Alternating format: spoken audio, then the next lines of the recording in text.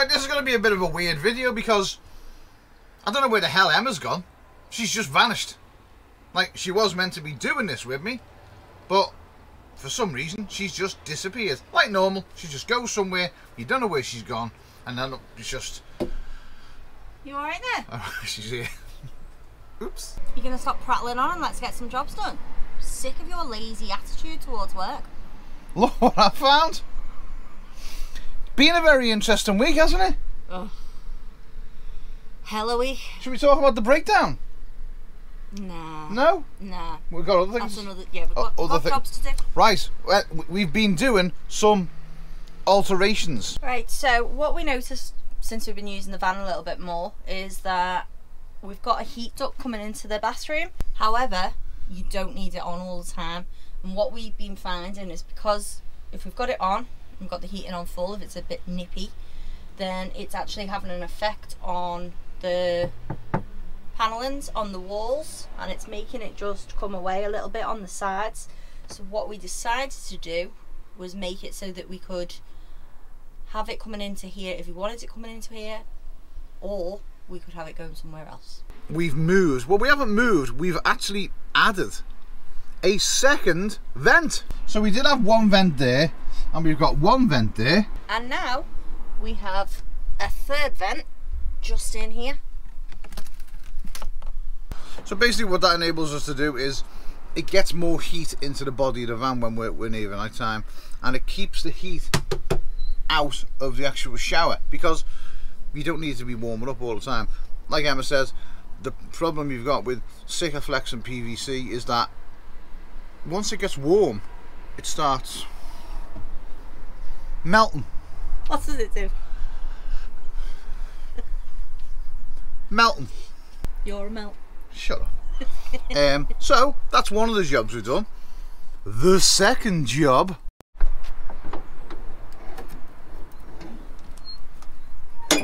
So, because of the breakdown. You mean the breakdown that we're not going to talk about? Yeah, that one. In this video? Yes. But we will talk about it. Yes. And we will explain. Oh, the explanation. Because it's a big story. Long story. And just to let you know, there's a stranger. He's a bus. You can't use that word. Not nice. He's a bus driver, and Mark takes you on the peasant wagon around the city. Peasant wagon. Underpaid, underthought after, and his wife does all the building work on his van. I know how that feels. We all know who does the work on the van. Right, so now the superstar's gone, we can carry on. What have we done, Em? We fitted a brand shiny new spanking starter motor. There we go, one starter motor. Not in an awkward place at all. To be fair, it wasn't that bad. We just needed star drives. Lots. But they're not really star drives because they go over the star drive. So the nuts are star drives. The nuts aren't star drives. They are. You need Torx. Torx bits. They're not Torx bits, they're Torx sockets. Torx sockets. Torx sockets. So 2 Torx sockets. What else? A plug, removal, and a nut. And what's the most important thing about when you're doing that job? The first thing you do? Take your battery off. Yeah, take your battery off, and then when Emma's undoing the live wire and you tell her it's live, she puts herself under the van, even though she's just watched you undo the battery. So it's been a bit of a weird week. Now kind of looking at other things to do. Such as changing the engine oil. I'm not changing the engine oil. Fine, I'll do it. And if you heard this, Emma's going to change the engine oil. And what's so funny about that? Nothing. That's what I think. How are you going to change? You're going to change the engine oil? Yeah, it's only one nut. Just get in behind there, unscrew that. Unscrew what? Well, this is going to be loads of fun. She doesn't even know what type of engine it is or nothing. Right, look, the only problem we're going to have is because it's a transverse engine, the air filter will be behind the back somewhere there. So I've just got to get down there to actually get at it to get it out. The air filter? Yeah. Oh, so you're going to take the air filter out? Oh no, I've done the air filter, sorry. You've done the air filter? The oil filter? The oil filter. The oil filter? Okay. Yeah, it's down there somewhere. Where? So down and back round here. How did you know that? Do not mess with me, my Google is strong. So I suppose we got to go and get some oil and another filter. Already got an oil filter. Oil's on the way. While you were snoozing, already organised it all.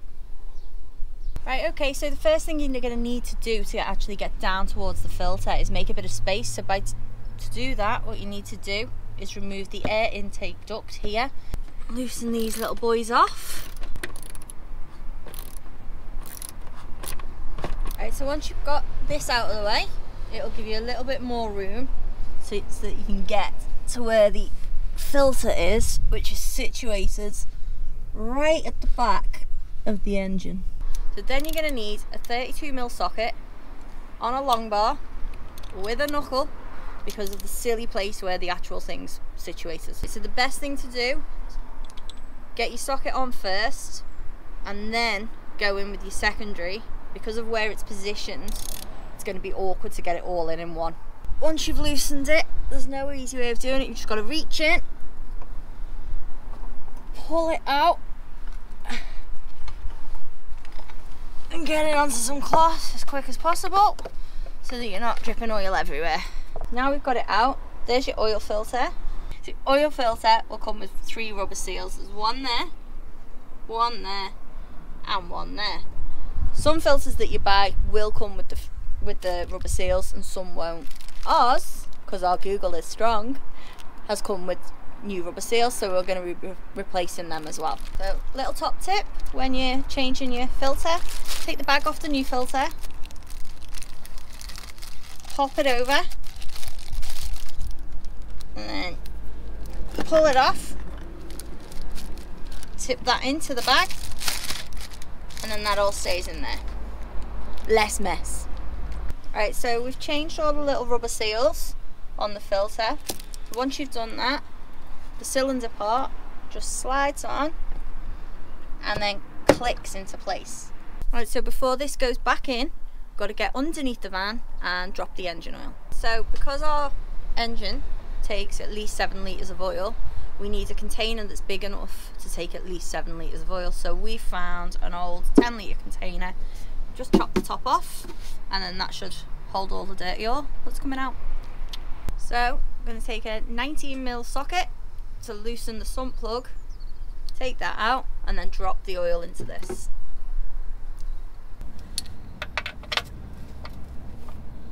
So once you've cracked your sump plug off, you then just use your fingers to unscrew it, but then you'll need to pop your container that you're catching the oil in, you'll need to pop that underneath. Would you like a tissue, Em? Oh, finally he speaks. Would you like a tissue? Yes, please. Once all your oil's drained from down there, you can put your sump plug back in. Give it a little clean off first. I don't know why, just so it looks pretty. And then once you put that back in, you just put it back in with your fingers, and at the end give it a little light tighten with your socket, because you don't want it going in too tight so that you can get it back out again. Have you not made a cup of tea yet? No. I always make you a cup of tea when you're doing jobs. Yeah, first time you've touched nuts in a while as well. Hiya. What are you doing? Getting a warm. You're meant to be doing an oil change. I'm waiting for it to finish coming out. There's your tea. Thanks. I'll go and do it myself. Hands off. Ooh, that's me just being shouted at, isn't it? You know, out of Anyway, order. you'll go and do it. I've already done all the hard work. It's only just putting everything back in together. I've done all the hard stuff. She has. Just to let you know, there was one thing that I helped her with, and that was a sump plug, because it was really stiff. And it was really stiff. But Emma has actually done all the work for the oil change. Now, a lot of you be like, hey, we're doing you an oil change. But this one's aimed at the ladies, just to show that you can do it. And I'm sure if she was to persevere with the sump plug, she would have got it off. So she wouldn't have needed me. He's just got bigger paws. Right, so while Emma's gone to get herself a little bit of a warm, I'm going to show you exactly where the air filter goes inside the crafter. You're going to need a T25 Torx bit, right? Basically undo those screws there. I do recommend undoing the Jubilee clip as well, because it just makes life easier, because you can pop this off the air filter just like that, and then you can lift this up, and there is where your air filter is situated inside the crafter. We changed the air filter yesterday, so it doesn't need to be done, but just thought I would show you where it was while Little Legs was getting a warm, because it's a bit cold. So that's where the air filter goes. We're going to retouch the air filter back up now and carry on with the oil change. So once your oil's all drained out and you feel confident that it's gone, you need to get your little sump plug back in. So under I go. Right, that's in there nice and tight. Just gonna wipe off any excess oil so I can see what I'm doing. Go nice and clean, and then I'm just gonna get a ratchet on and give it a light tighten. Right, so now that we've emptied the oil, put the sump plug back in. Now we put the new filter back in.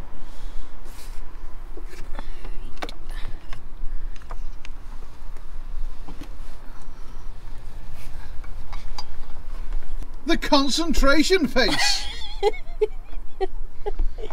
I'm stuck. What you need to then do is just go in with your 32mm socket, nip it up a little bit, not too much, so that it's over tight, and then Bob's your Uncle Fanny's ramp, job's good. Then once all that's done and secure, you need to reattach this bad boy. So before you put your oil in, you need to check what oil you need with your manufacturers. So as you can see here, we've got the 5W30. And because our van needs 7 litres, we had to get 2 4 litres. So now it's time to put the fresh oil in. And this little cap here, this is where you're going to open up and put your oil into. Right, and just before Emma puts the oil in, here's a bit of a tip if you haven't got a funnel. Get yourself a plastic container, cut the top off, cut a little thing into it, take your cap off your oil,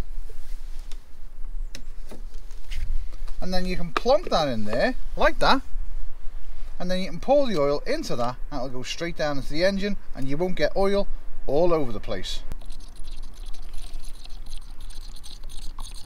So when you're onto your second bottle and you've got around about 2.5 litres in, then you want to check your dipstick and see where your oil's at, and that'll tell you. Halfway? Yeah. So we need to put around about another litre in to make sure that she's nice and full.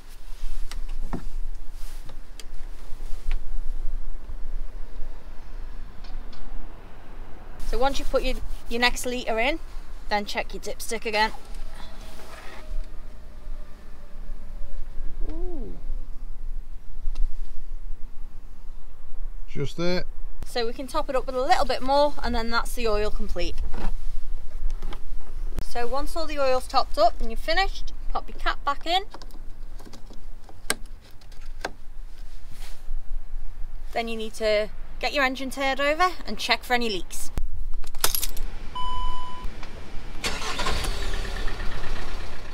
So now that the engine's on, you can get underneath and have a little look, check for leaks. No leaks! Job for good. I'm impressed. Yeah? She done well. This proves that women can do oil changes. Because there'll be loads of women out there thinking that they need to go to garages. And the only problem with going to garages is They overcharge it. massively. That oil change has just cost us £50? £50, yeah. Something like that. Now, we did go on Amazon and we got the oil off Amazon. Reason we went on Amazon, because it was £21. Euro car parts, £66.99. per 4 litres. So we got 8 litres for £42. Delivered the next day from Amazon We got the filter from the local shop, which was like £6. So, say £50. A garage would have charged you 100, 120, maybe £200. You don't know. But it's a job that women can do. Emma's just done it. She didn't need no help from me. We've had a starter motor. We've redone the heating vents. They're the fellas. Yeah. On little legs has just done an oil change. In the freezing cold. In the freezing cold. Boom. But good week. Yes. Well done, you. Well I'm done, proud you. of you.